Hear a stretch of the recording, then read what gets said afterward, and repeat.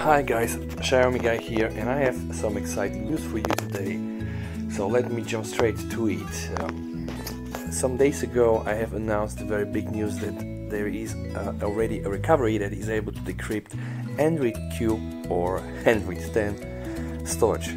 So today we have received a new version, twrp 33139 for our beloved Xiaomi Mi 9, which is adding F2FS flash-friendly file system support, enable fastboot twrp.img command, which means that when you are hooking up your phone to your PC, you can type fastboot, boot the name of the image, and you can just boot to the twrp recovery without actually flashing it on your phone. Alright, very great work again by mauronofrio.